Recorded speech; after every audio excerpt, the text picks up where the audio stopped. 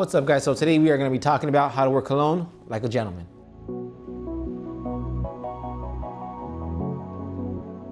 What's up, guys? Welcome back to Gent's Lounge. I'm George. This is Blake. If you have not hit that subscribe button yet, hit that right now. We are here every week talking about men's fashion, lifestyle, and everything in between. And today we are talking about fragrance, cologne, perfume, whatever you want to call it. We are going to tell you how to wear it properly. All right, guys. So getting straight into it, the first thing you want to know is the strength of your scent.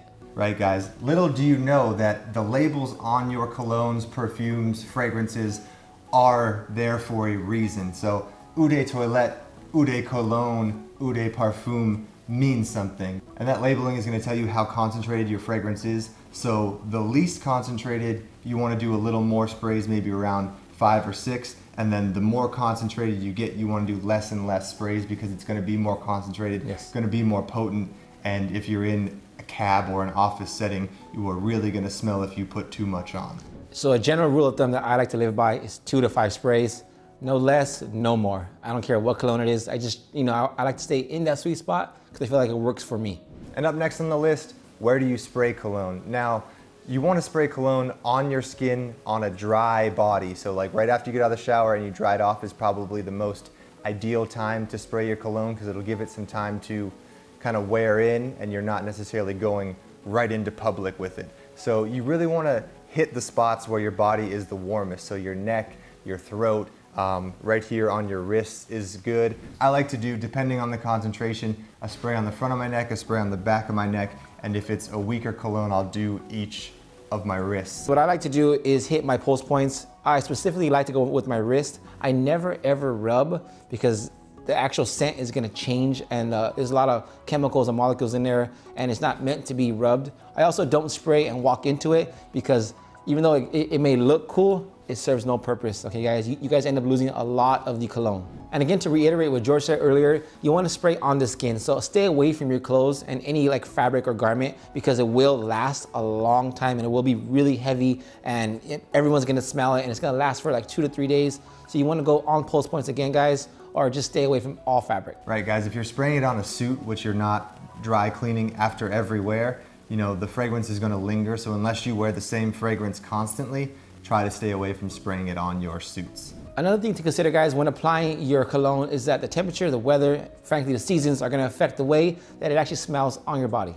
Yeah, guys, I was just in Miami in the winter and it was still super, super warm there, but I was spraying cologne that I spray constantly over here and I know I can smell it with 2 or 3 sprays. It smells great, it lasts a long time. And over there, I would spray it and I would smell it for about 10 minutes and then it would just die. So, sometimes in a warmer, more humid climate where you sweat more, you're gonna need a heavier cologne that just kind of holds up to it, or you're gonna have to reapply.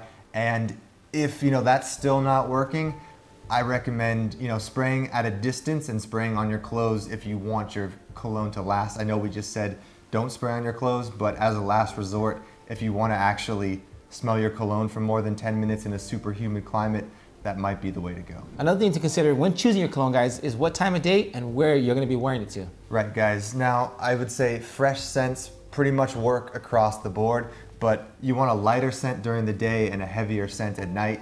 And if you're in like a super, super enclosed office space, you really want something that's less aggressive because you're around a ton of people and, not everybody has the same sense of smell you do. So if it's a little bit out there and a wild scent, you're gonna maybe make some people a little bit angry. So try to choose kind of like lighter, look for citrusy, aqua notes. Those will be perfect. Any type of greenery in there is good.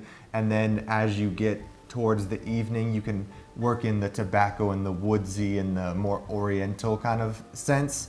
And up here we kind of took a few out of our closet and organized them from light to dark. So we have this guy from Scentbird, which was a sample I just got sent, but it's Montel Solil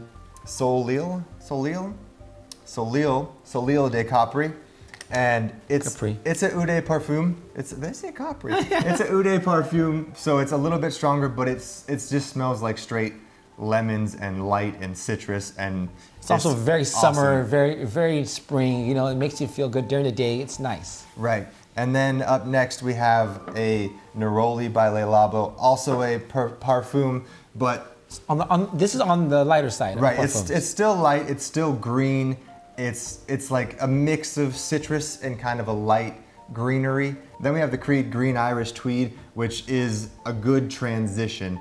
It's like almost too much for the office unless you're in kind of a spaced out environment, but it definitely lends itself to being suited and classy. It just smells very classy. This would be your brunch of colognes, I think, right? I mean, that makes its way into the evening. Yes. So like after lunch, you could spray it and then it would work all night long. Then we have Tom Ford's Beau de Jour, which is a little bit heavier. This is for your gala, going out at night in an open space. You want to make sure that you're wearing this suited or even dressed up. You know, this is a statement cologne. It's going to be, people are going to smell it. Right. This is like, you know, so when you're in like a nightclub or a bar or something like that, there's a lot of scents going on. Yes. So you can wear something a little stronger so it will actually stand up and stand out. And then last but not least, we have Persons of Interest Havana Conference, and this smells exactly like you would think. It's like tobacco and manliness and wood, and it is very, very heavy. I usually use like 1 to 2 sprays of this and I am good.